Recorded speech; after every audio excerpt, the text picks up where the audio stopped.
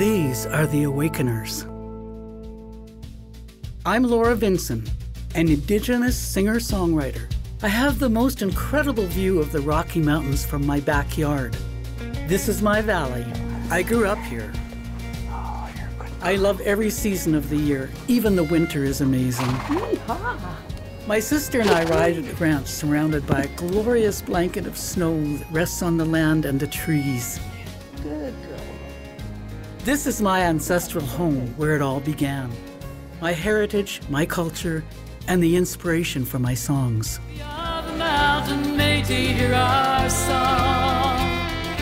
Keepers of two cultures for so long.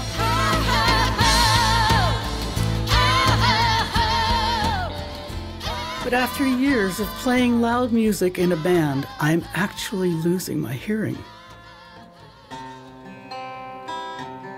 Music has been the center of my life.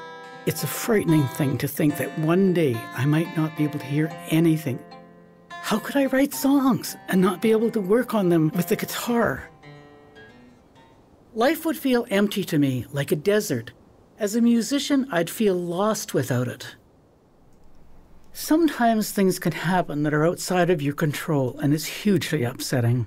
These feelings remind me of the loss I feel after recently losing my sister Noreen. She was a person with a developmental disability. We all miss her so much.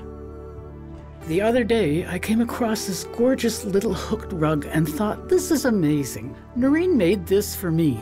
The needlework with diamonds and triangles in reds and blacks and blues is striking. It's a bold pattern that's prevalent in our Métis culture. It's not going to hang in an art gallery, but it's beautiful because she made it. Then it dawned on me that this rug was art.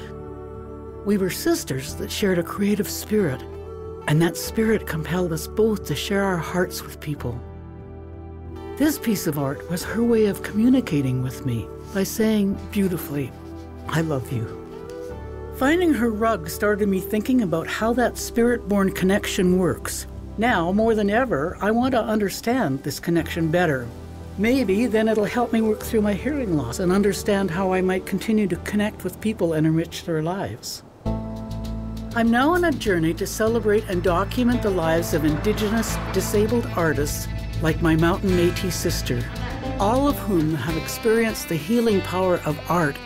They know that their art is spirit-born, and so it carries a universal language understood by everyone that can awaken all who see, hear, and feel their work to the beauty of Indigenous people.